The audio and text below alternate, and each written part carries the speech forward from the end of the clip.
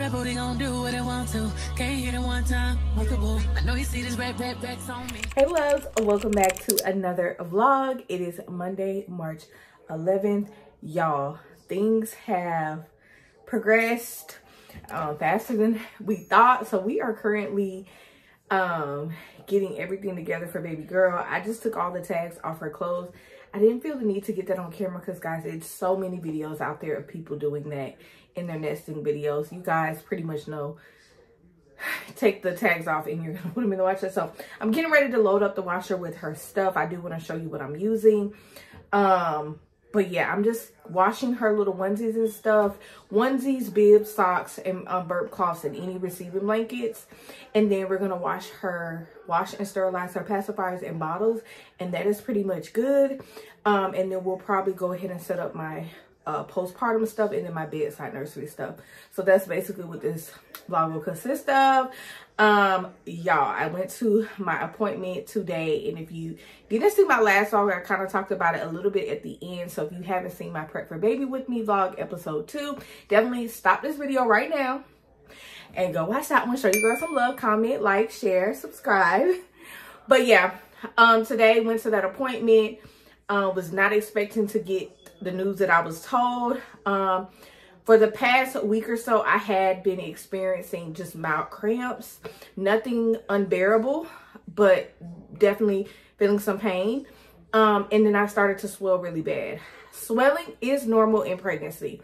But if it gets to the point where you're swelling like in your face, in your hands, your wrists, your feet, your legs, you need to contact your doctor because there could be something else going on. And that is what was going on with me. But I wasn't feeling dizzy. I wasn't having headaches or anything like that. So I thought, hey, maybe I'm just doing too much. I'm on my feet. I'm not resting. So I started resting, elevating my feet, putting on my compression socks, and the swelling went down. So I thought nothing else of it. I did get slightly dizzy when I showed up to the little shower sprinkle my family threw for me on Sunday. But again, I didn't really think nothing of it because it was just like I had just had on sunglasses. So I thought when I took my sunglasses off, that might have threw off my vision. So I thought nothing of it. Hold on, y'all, got spit. Anywho, so get to the doctor today, and they're, they ask, the same questions all the time. Do you have any questions or concerns? Is there anything going on that you want to discuss with the doctor? And I let the medical assistant know, like, hey, like, I've been swelling a lot. My hands hurt really bad. I can't really make a fist. I'm exhausted. I'm tired. I'm out of breath really bad. But again, all of those things are pretty normal in pregnancy. But I still like to voice all my concerns because you never know. Then they asked about baby's movement. And I didn't know what I was going to say, but I'm glad I spoke up. I was like, yeah, I do feel like there's been a decrease in baby's movement. She used to move a lot, and now I feel like she doesn't move that much. Maybe like a couple times out the day, but it's just not as much as she used to be, okay? So she was like, it's pretty normal for the baby's movement to slow down at the end of your pregnancy, just because there's not a lot of room in there. But she said we still kind of want to check. She let me know, I'm 36 weeks and a day. I have 5 more days till I'm full term. And that today we're going to do the GBS testing, to see if I'll need any antibiotics during labor.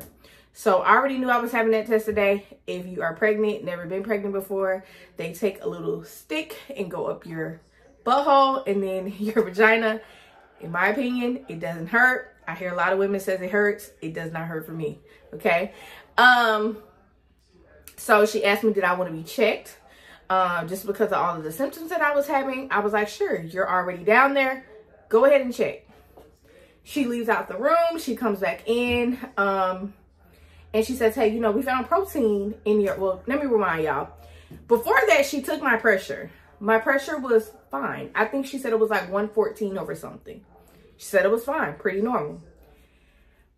She left the room, came back and said there was protein found in my urine. So she came back in there and took my pressure again. And this time it was higher. It was different. So at that point, things kind of just escalated quickly. The OB came in there. They did my GBS test. She checked me to see if I was dilated any. She told me I was about a finger dilated, so I'm assuming that's 1 centimeter. And she said, you know, hey, we're gonna get some lab work done, and you're gonna pee in this little jug for 24 hours, and you need to check yourself into labor and delivery tomorrow so we can monitor you. Y'all, when they said that, the first thought went in my mind like, okay, is this more serious than I thought? You know, what does this mean? Like, what does this mean? She came back in there and she was just like, you know, protein found in your urine, that usually could mean you have preeclampsia. So that is pretty serious. That's something my mom experienced with my little sister. So I know a little bit about that, of women having that. It's usually almost always accurate when it's found in your pee, the protein, and you usually have to either get induced, or if the baby is in distress, they have to go ahead and do emergency C-section.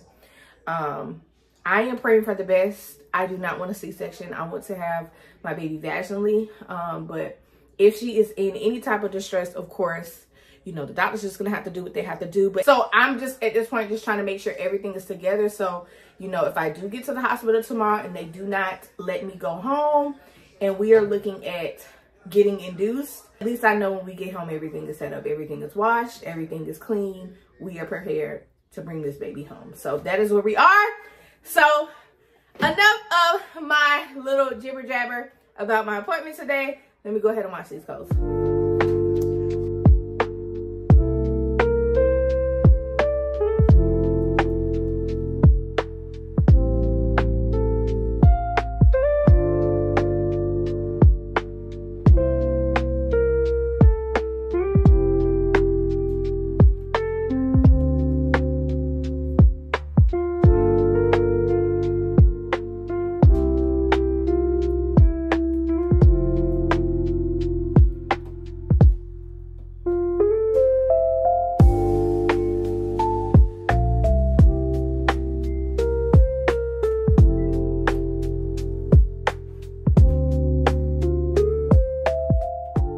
So now I am washing her bottles and stuff. They are all in the sink.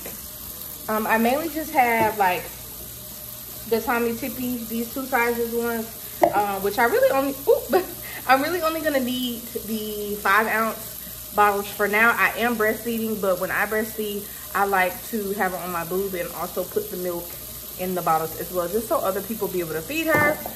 The soap that I'm using is Dapple Baby. This is my first time using it, so I really don't know too much about this. I don't even know if they had this around 5 years ago when I had Amir, but I know I wasn't using this. But the girlies, they use this to clean and sanitize, so that is what I'm doing. So we're gonna go ahead and hand clean these. And then I do wanna try out my sterilizer just to dry the stuff. So we'll kind of open that up and see how that works.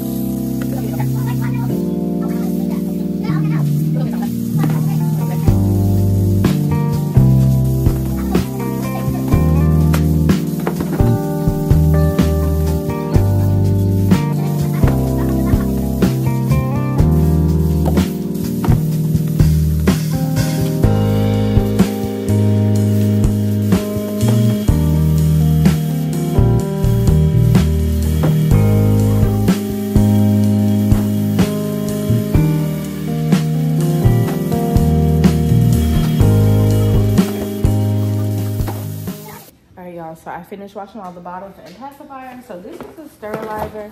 This thing is huge.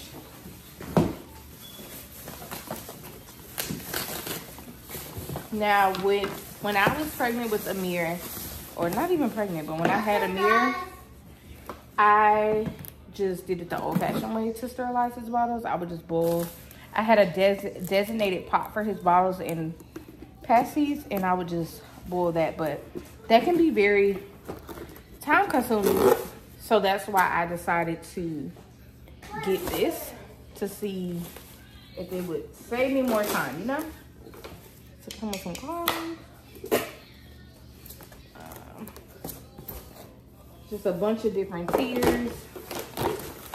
I I got this off of Walmart. Pretty good deal on it. It was like 65 bucks. So hopefully it's good. The reviews were good. So hopefully she's good. Y'all, Malik has so many boxes he needs to break down.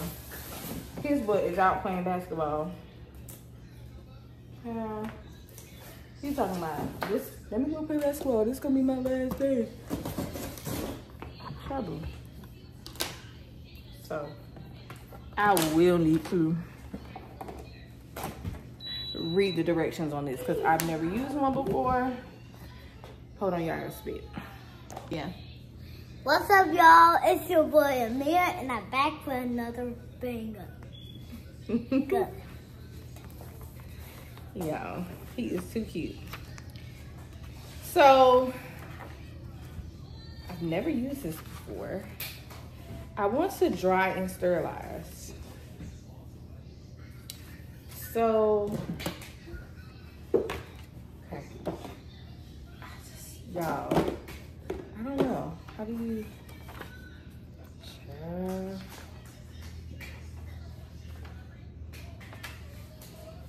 Can you not dry and sterilize at the same time? Okay, so let's do the sterilize function first. Using it.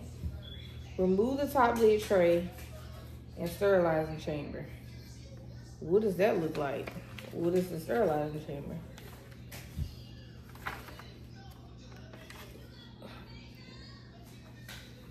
Okay, I'm confused.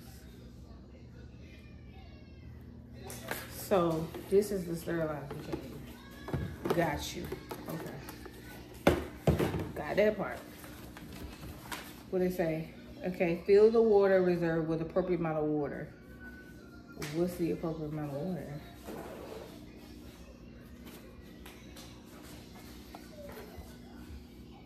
Oh, okay, that. Let's get some water. So it has like a max thing in here that tells you where to stop. So we just gonna fill it up. Okay.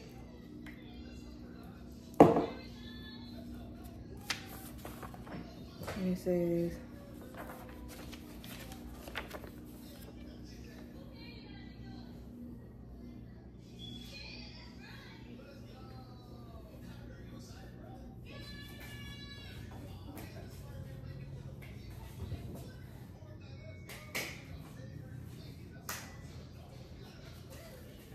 okay. So I guess you're gonna put the sterilizing chamber back on. And we're gonna stick everything in here, I mean.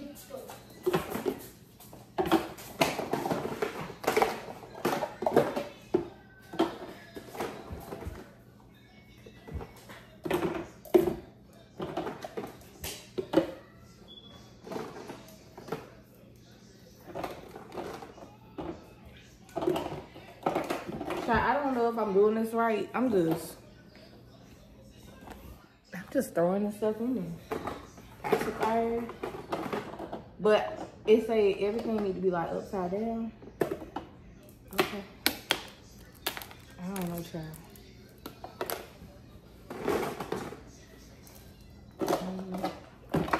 I hope I did that right. We can put the nipples in there.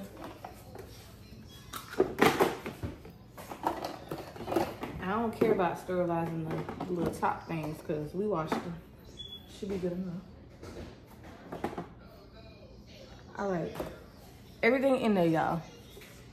I think I got it to work.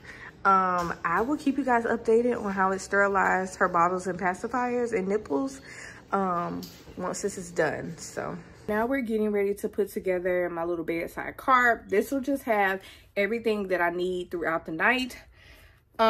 You guys probably won't get to see everything that I put on this cart because a lot of stuff is kind of like in my suitcase or my labor delivery bag. But I ordered this utility cart off of Amazon.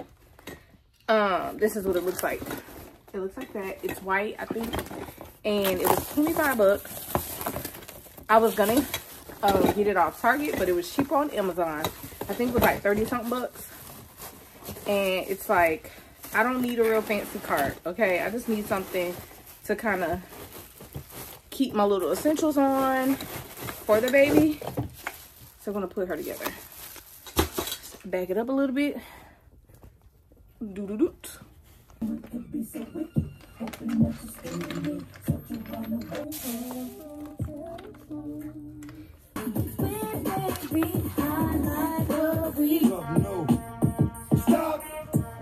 Child, if anyone is thinking about getting this cart off of Amazon, just know it is really, really cheap. Really, really flimsy. $25 to me, this should have been like $10, how cheap it is. I will have it linked.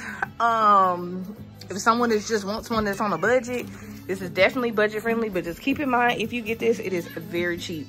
But it should get the job done though. I just have to keep the boys away from it because they will tear this up. Like, so cheap, y'all. Y'all, so this has been sitting for a little bit. The bottles and pacifiers. So I sterilized it and I dried them. And I am here to say, this stuff is dry. Did you crack this? No, my mama did on mistake, but it's fine. That was the only one in there? That's the one I seen. So yeah, I can actually say, y'all, on the first try of this, I give it a 10 out of 10. It sterilized the bottles and pacifiers, and when I put it on the dry set, it dried them really good. I don't know if y'all can see, but they are completely dry. There's nothing wet in here. And I did the dry setting for 30 minutes. It had a 30-minute, a 60-minute, and I want to say 80, but I didn't do those. I did 30 because it's not that many in here. So now that her bottles and everything, pacifiers are all clean and sterilized, I'm going to show y'all like my little bedside cart here. To me, I just needed this to be super functional and have everything that I'm actually going to be using in the middle of the night, early mornings. All right, so first we have the top of the cart. We have a lot of my medications still going to be using even once I give birth. So I usually still have low iron after birth, so I'll still need to be taking those. You still want to take your prenatal vitamins just to help with like any hair shedding, and things like that. Uterus is contracting back. Like, those cramps really hurt. So having some Tylenol, ibuprofen, whatever you like to use, you need to have some type of pain medicine on hand because it can definitely hurt, especially if you're breastfeeding, because I would mostly feel the pain when I was breastfeeding. I don't really need this after birth, but I'm going to just keep it in here for now because that is my nausea medicine. And then you're definitely going to need some stool softeners because, hey, after you give birth, you might have a tough time going to the restroom. So get you some stool softeners, girl. And then, of course, I have my little Stanley Cup dupe from Temu. Y'all, we got to stay hydrated. Again, I'm going to be breastfeeding, so we definitely want to have something to drink on hand. Then we just have the baby cream, like diaper cream that we'll need. Any like gas medicine, if she gets any gas, and just saline drops if she gets congested or anything like that. I do need to get some baby Tylenol just in case. I want to have it on hand because I just don't like to go anywhere those first few weeks of birth. I have the little pacifier holders that attach to her onesies and outfits and stuff, and then just some extra pacifiers. We have a hairbrush, comb, thermometer, a little nail clipper, medicine thing, some extra diapers, and wipes. Okay. Moving on to the second tier here. So I just have like her burp cloths, a bunch of onesies just in case, because, you know, she may have accidents, spit up or whatever. So I just have a bunch of those on hand. That way I don't have to go all the way to her room because her bedroom is on the other side of the house.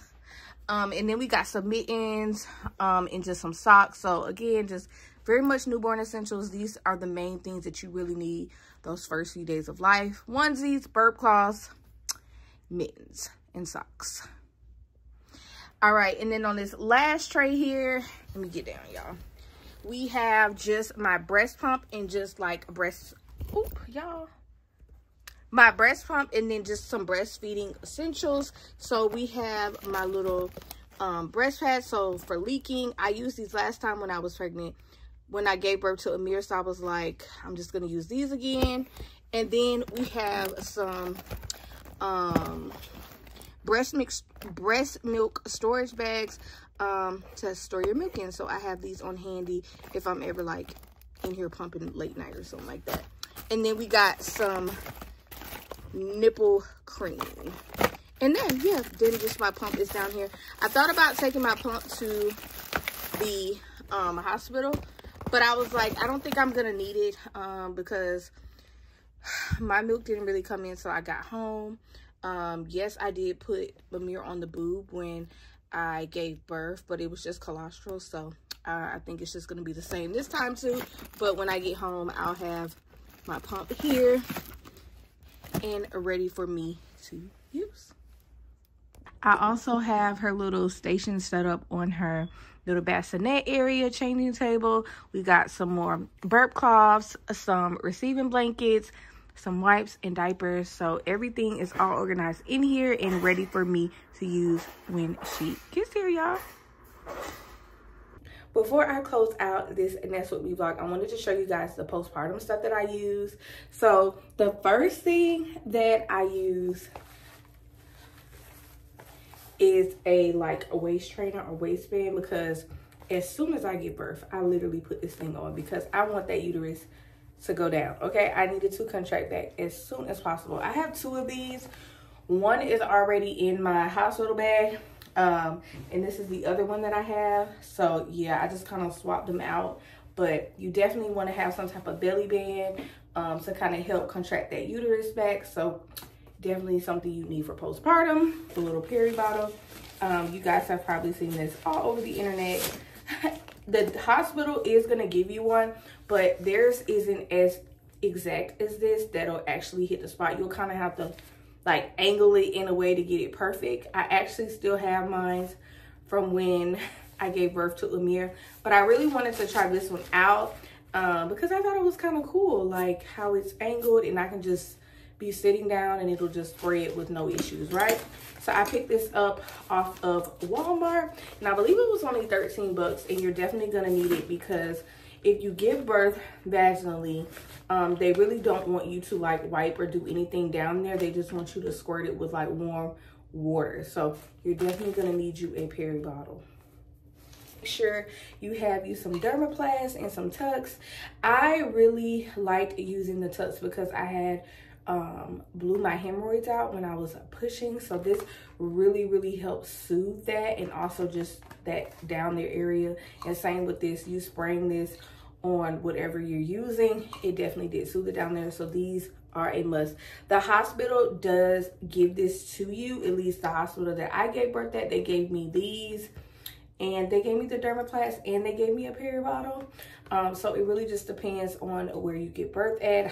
You can always ask before you give birth what the hospital is going to give to you, what you're actually paying for. But I know when they did give me that stuff, I ran out of it pretty quickly. So of course, whatever they give me, I'm going to use that first, and then I already have these on hand, so it works out. Some hemorrhoid ointment, because like I said, when I gave birth to Amir, while pushing, I did blow my hemorrhoids out, and it was really uncomfortable. Like I had a really good postpartum recovery with Amir, but if I had to say what wasn't the great part was like my hemorrhoids, because sometimes it would be hard to watch. Sometimes it would be hard to walk because it was just so uncomfortable. But using this hemorrhoid cream and the tucks really did help soothe it. So yeah, you're definitely gonna need this. Just in case, you never know, you might not have this issue, but hey, you'd rather be safe than sorry and have it on hand. That we have is just some like, I don't even know what they call these. Are these like just woman diapers, so you don't have to wear like any of your underwear and mess that up? Because when you give birth, you're gonna be leaking blood, fluid, all kinds of things, and you don't want to mess up your underwear. So I just recommend you just buying yourself some diapers. The hospital is going to give you, I think, like a couple pair. But again, when that runs out, you want to make sure you have your own. I'm using the brand Always. And then I also have some pads just because you're going to be bleeding. I didn't bleed that long with my first pregnancy, but every pregnancy is different. You never know. You still want to have these on hand to cover that leakage. So I have for like my postpartum care is this Frida Mom instant padsicles. Y'all, the hospital gave me these and they were like heaven on earth. They made it feel so good down there, like, oh my god. So yeah, the hospital does give you some of these, but I think they only sent me home with like 4. So once you run out, you want to make sure you have some. So I picked up this from Walmart. It was $18, and it's just instant, you know, padsicles. It'll kind of keep it cool down there because you're going to be kind of sore, just depending on what your pain tolerance is. So yeah, these are a definite must. And how many comes in here? 8 come in a pack. I do think this is a bit pricey, but hey, the cost of giving birth, okay, it's expensive. So this is definitely a must, because yeah, it just makes you feel really good. So highly recommend. And then I would say the only other thing that I would add to this that I mentioned that was on my cart was like any pain meds or anything like that. Because again, when you're contracting that uterus back, it is painful. It does feel like cramps or just like contractions again. So make sure you have some type of pain medicine, whatever your preference is. Just make sure you have some on hand. I'm trying to see if I'm forgetting anything, but I don't think I am. So yeah, I thank y'all for watching this Nest With Me video. I really hope you guys enjoyed it. If you have any questions, be sure to comment below. I would love to chat with you guys. If you liked the video, make sure you like, share, and comment. And if you're watching and you're not subscribed, what are you doing? Go ahead and subscribe to the channel. I promise you won't regret it. And I will see you guys in the next video. Bye, love.